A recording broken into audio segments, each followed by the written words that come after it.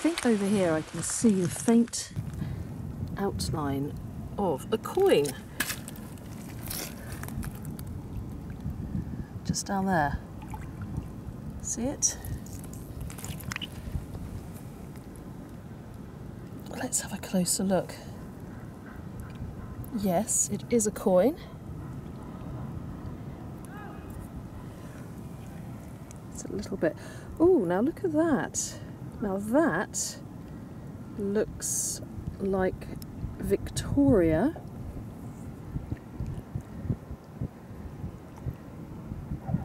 Quite a young looking Victoria actually. And what's this? Is that Britannia? I can't quite make out what that is. It kind of looks like Britannia, but it also doesn't look like Britannia at the same time. So, oh, maybe a farthing? I can't see the date either. But that is a lovely portrait of Victoria, and I haven't seen one like that before. Oh, I'm looking forward to having a closer look at this.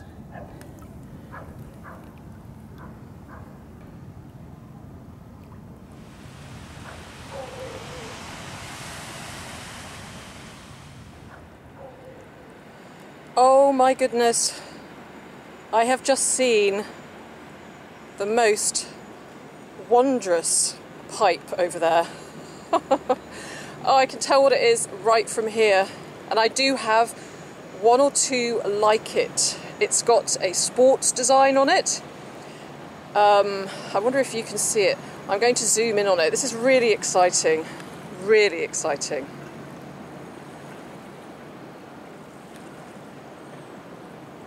It's just over here.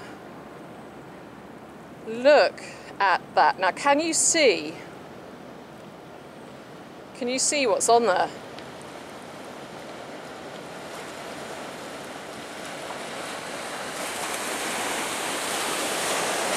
Oh my gosh, look at that. Look at that crisp design. I almost sort of want to delay picking it up because it's so beautiful. Now that is a stunning clay pipe, and as you can see it's got some wickets and a cricket bat on it, and look at that beautiful seam. I do have a few of these. I wonder if it's the same maker. Oh my goodness, look at that, look at the little mould that it's come out of. A little pipe mould. Oh, that is stunning. Let's find a footprint to give it a rinse. Here we are, perfect footprint. Oh wow. Imagine that, you go to play cricket, have a little smoke before. There we are, look at that, isn't that gorgeous? Some wickets, a cricket, bat, a ball, and the same on the other side. I'll find my similar ones when I get home later. Brilliant. Thank you, River Thames.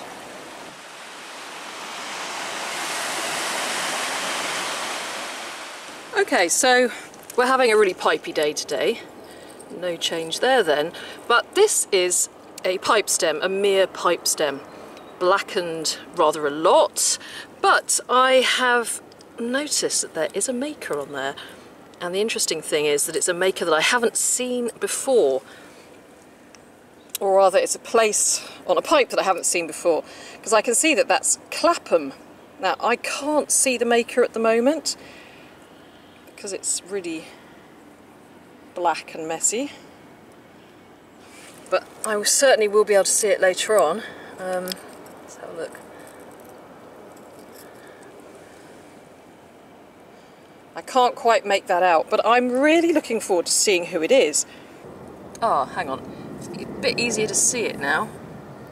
Is that grout? Could be, I've heard of them. Great. Something to look up. Well, my fingers are nicely blackened now. I'll have to give them a little wash in a minute.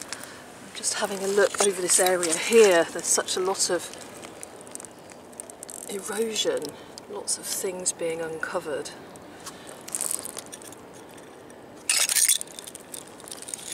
Lots of bits of industrial sort of shipbuilding waste.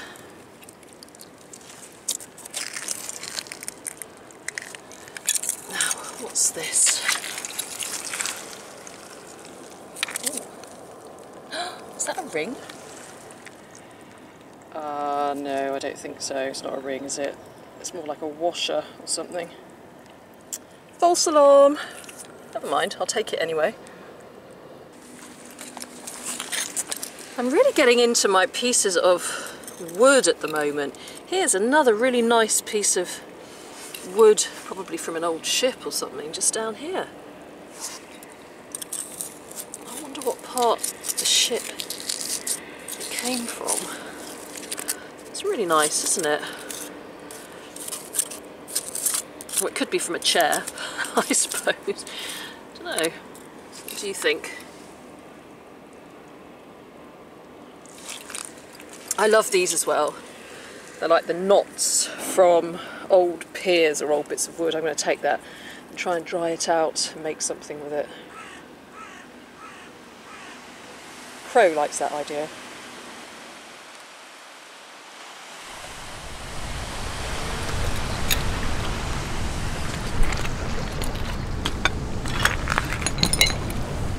The first thing I've seen down here is a little button. Little 19th century workman's button. You might get a maker on there. Pop that in the bag.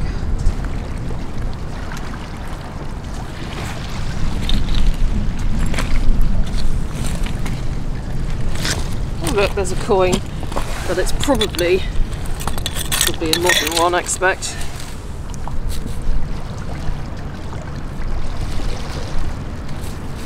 Yes, it is. It's a 2p. That can go in the Thames charity box.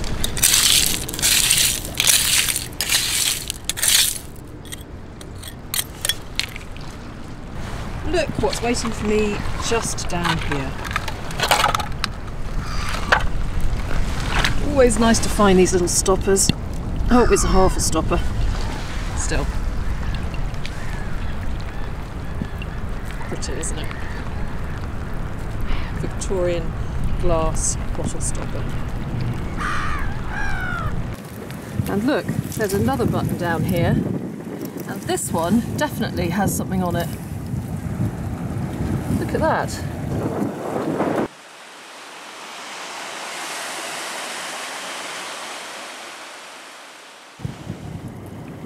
I'll have to try and work out where it comes from.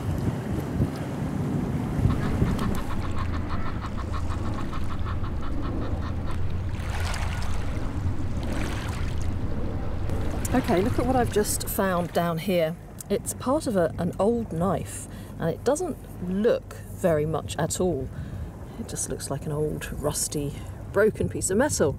But if you look at it really closely, just at the top here, it looks as if there's a maker's mark on there.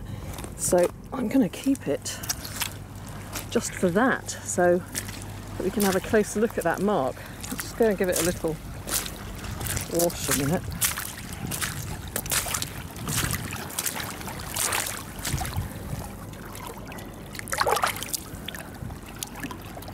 Yes, now see, just there. Let's give it a little wipe on the old jeans. Yes, now see there. That could be a clue as to how old it is and who made it. So it's worth keeping it just for that.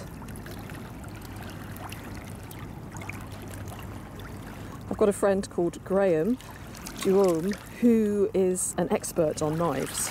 He's actually written a book all about knives found on the Thames, and so he will be the perfect person to ask. Watch this space.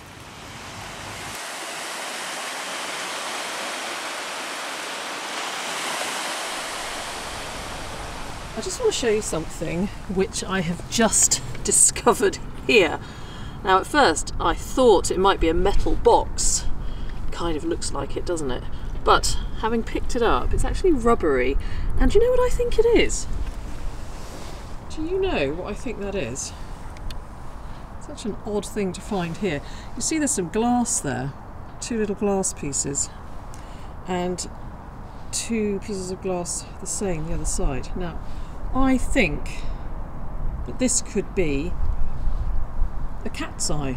You know, one of the cat's eyes that they place down the middle of the road. And the little glass things there, those little round bits, are what catches the light of the headlights. Now, am I right? Am I right? What an odd thing to find.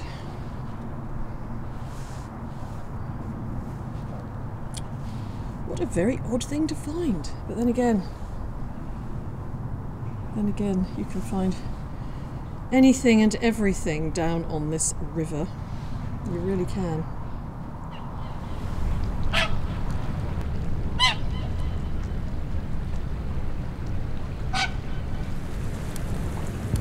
Now just down here I've seen something which has piqued my curiosity. I thought it was a bit of plant life at first, but it looks like a bit of decorative metal look.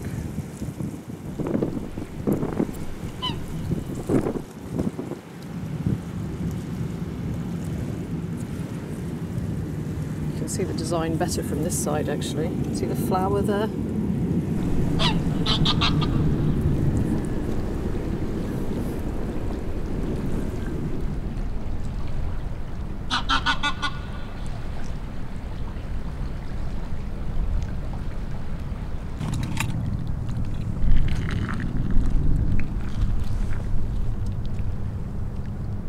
See a little bit of pipe stem just down here. It's down there. Wonder if there's anything on the end. I think there might be, you know. There we are, look. A nice 18th century pipe.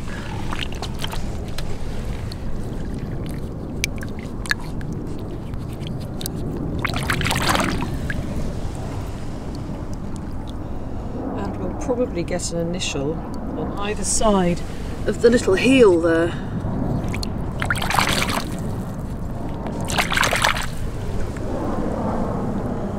On the left hand side it will be the Christian name and the right hand side is the surname. Looking at it like this.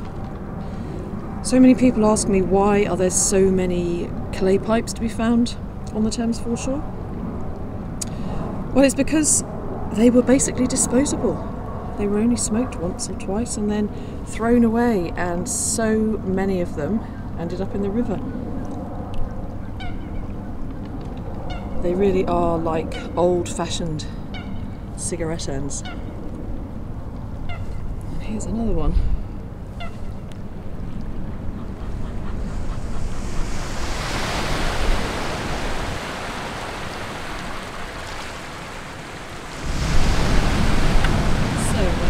Another coin down here, it's just there. Now what is this? It's definitely a penny. Who's going to be on there?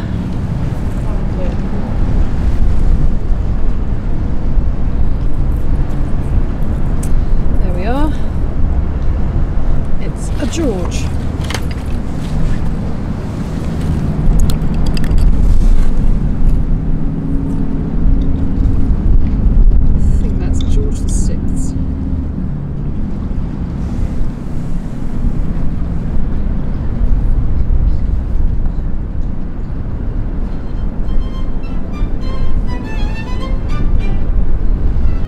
Pipe stem. It's another pipe stem. Now this one, I don't know, feels quite promising. It feels quite promising. Now if it's in one piece it could be quite long. Oh, the suspense. Place your bets now. Is there going to be a bowl on the end of this? Oh, I hope so. I really hope so. We're about to find out. We are about to find out. And no! No, there isn't. Oh, what a shame. What a shame. Is the bowl down there? Nope, it isn't. Oh, darn. Hi everyone, thank you very, very much for watching. I hope that you enjoyed that outing along the Thames foreshore in London as much as I did. So how are you all? I hope you're well and in good spirits wherever you are in the world.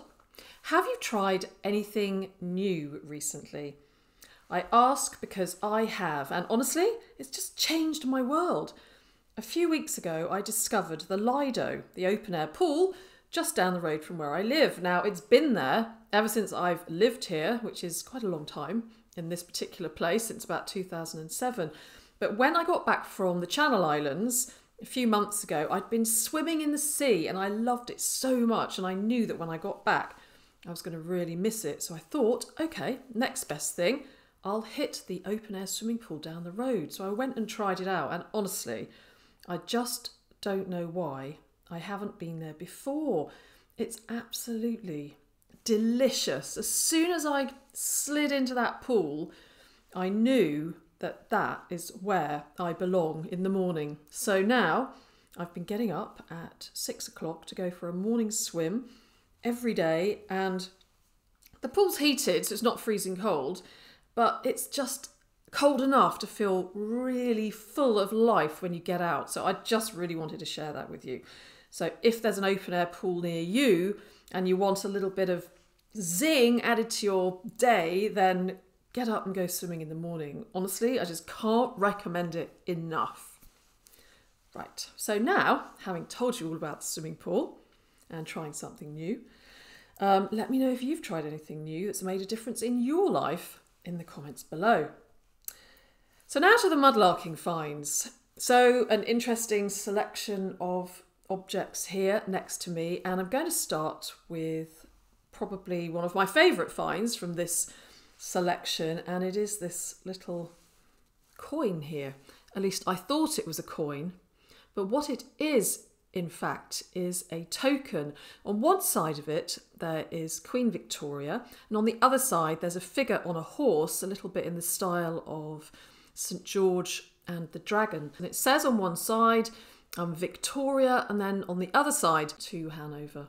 And what it is in fact is a Cumberland Jack token dated 1837.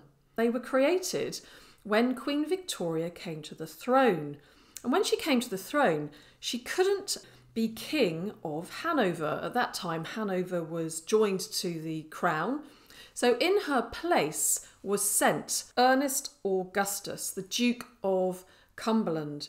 And he was very, very unpopular apparently. And so this token here, this Cumberland Jack token, was created to commemorate or celebrate even the departure of Ernest Augustus, the Duke of Cumberland, who went off to Hanover to be king.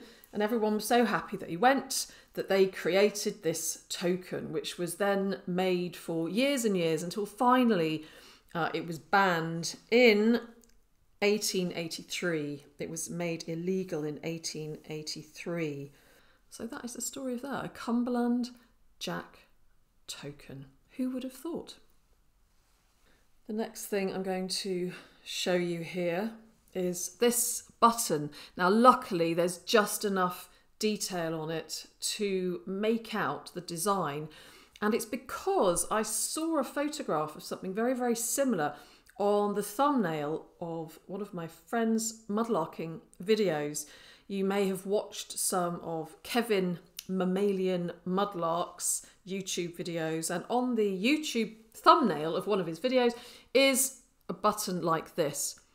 And so thanks to him, I was able to confirm that this actually comes from the uniform of the Coldstream Guards, and this one dates to about 1805. Next is my humble knife blade here. I'm going to show it to you this way around because it's on this side where the cutler who made this knife has made his mark, and it's just here.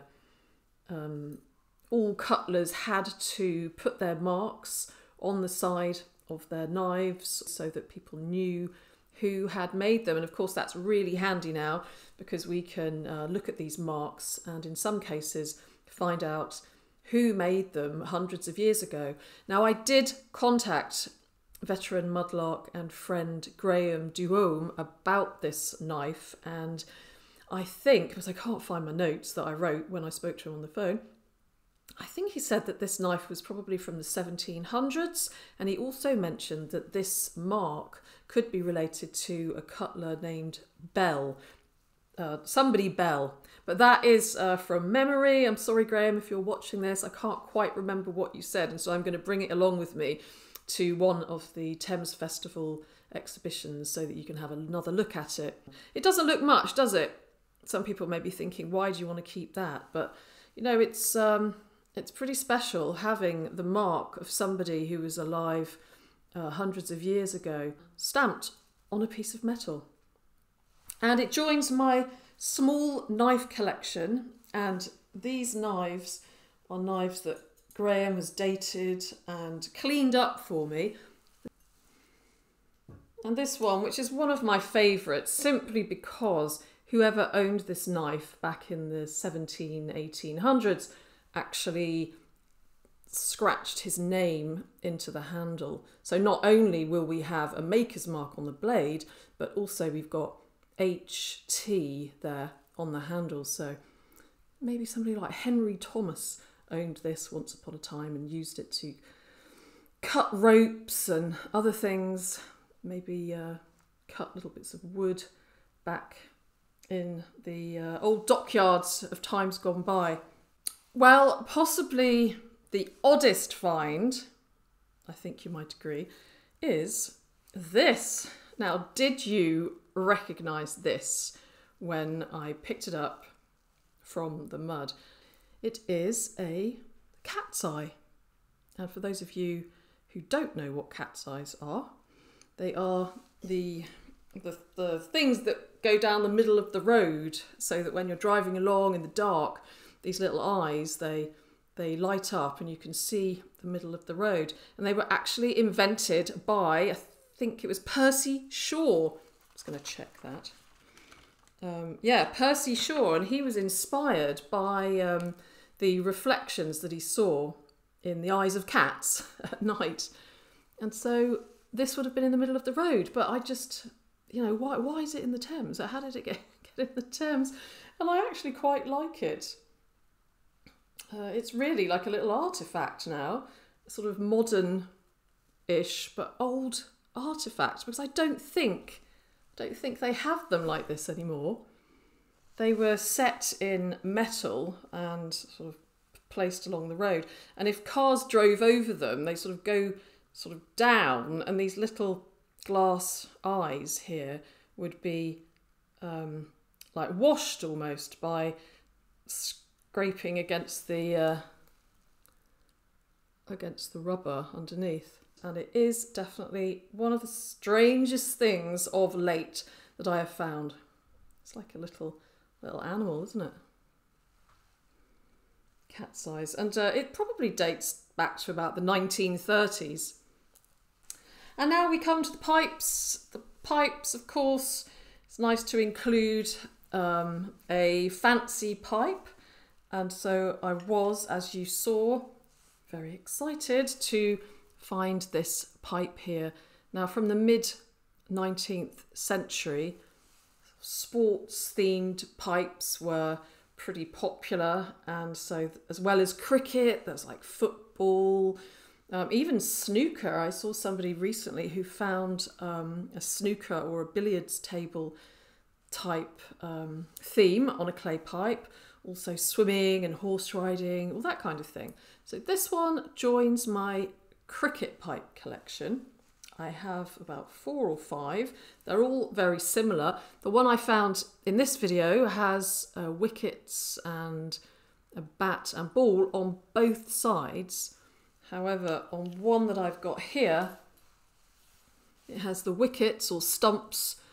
I'm not quite sure, is it wickets or stumps, or are they both the same thing? Anyway, it's got the wickets and the stumps here and the bat. And then on this side, it's actually got a little cricketer.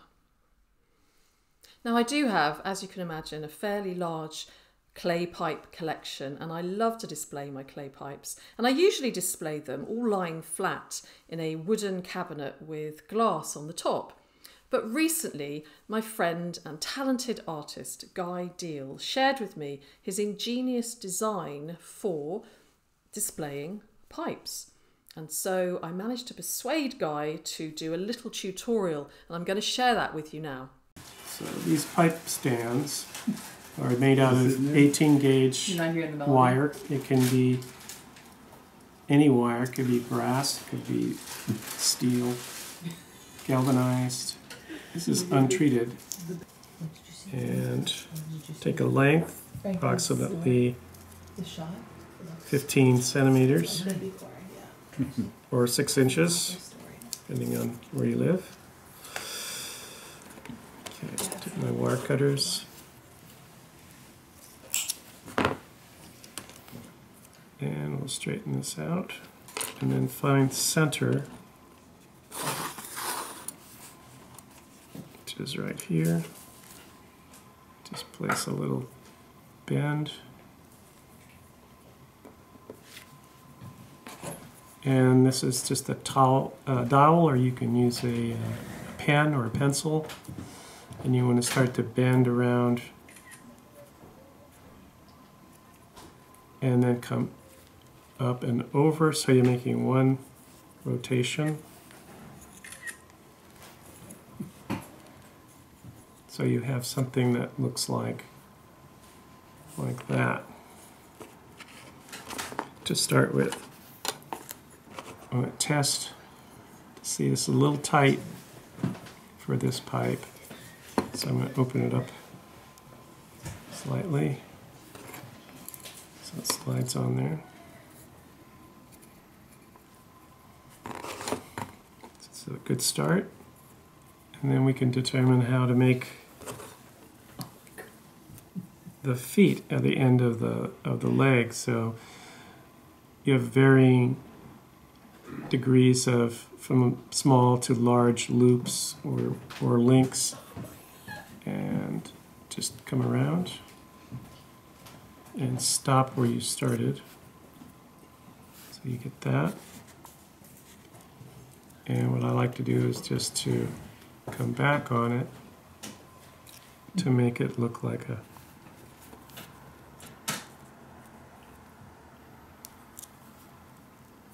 or make it look even. And then do the same here. And you can go in either direction depending on what you like. So we have legs.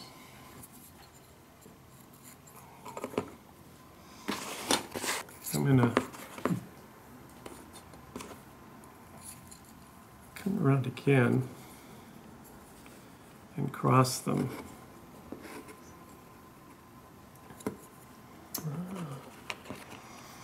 Oh, yes. Then that way, when you squeeze it, it opens it up slightly enough to hold it. Now you can tighten all these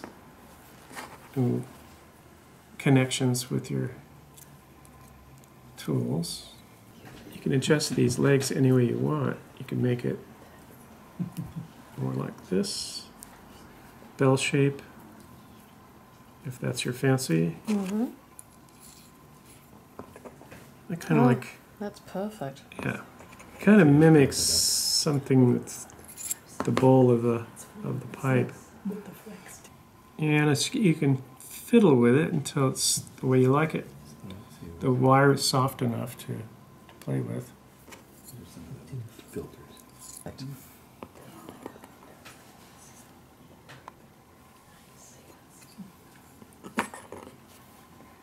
Oh, brilliant. It's the most bright. Amazing. Good. Simple. Really, it's quite simple. Thank you very much, Guy. Oh, sure. And you hold the patent for this extremely impressive clay pipe holder. Thank you very much for that demonstration. Absolutely. My pleasure. I thought it might be fun if you viewers out there send me photographs of your clay pipes displayed in a Guy Deal patented pipe displayer, and I will do a viewer's clay pipe collection special, and we can take a look at some of those clay pipes out there, and I'm sure that some of you have got some really interesting designs too. So send me your pipes displayed on a stand like this, and we'll do a special viewers special clay pipe collection video. What do you think of that? And before I move on, I would also like to encourage you to take a look at Guy's breathtakingly magical paintings, and you can find them on his Instagram site or on his website. I hope you won't mind, but I've put one up on the screen here, which is called Message in a Bottle, and you can get a taste of some of the work which Guy does. Thank you very much, Guy, and I hope to see you again when I'm next over in the USA. And lastly, I'd like to finish with a congratulations to a viewer called Jordan, who has recently got engaged. His fiancé Josh got down on one knee and proposed to Jordan, and Jordan accepted. He was there for his 30th birthday in London, and so that is a day that you are never going to forget. And Jordan and Josh, I would like to wish you many, many, many years of happiness together. Congratulations, huge congratulations. And if you have got a birthday today, or you've just got engaged, or you've just had a baby or something, you've passed your exams, or whatever little thing you want to celebrate, I'd like to wish you all big congratulations and well done. So that's it. We've come to the end of this video. This video is nearly finished. All that remains is for me to just say a big thank you to you all again for watching and for all the support that you give me. And thank you to those of you that have made donations via my Ko-fi and my super thanks. I really appreciate them. And thank you for being yourselves. You are all absolutely great, and don't forget it. Don't let anybody tell you otherwise. Celebrate yourselves today. So I look forward to seeing you again very soon with some more muddy adventures. I'm out with Sci-Finds tomorrow, which is today when many of you will be watching this video. And so we're hoping to find some history in the mud together. And so until next time, everyone, I'm sending you lots of love from here in London. Bye-bye. Take care.